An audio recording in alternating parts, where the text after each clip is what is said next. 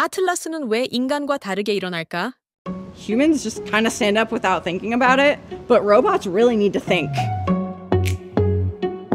When you as a human are standing up, you're not saying like, oh, I might step on my arm when I get up. But a robot could totally step on its own arm. So we want to make sure that it is in a good location so that it can make sure that everything is working before it does all of that. We bring the legs up, back, and like behind the shoulders. When we're doing that, we can make sure that all of the sensors in the feet look good, knowing that we're not actually touching anything.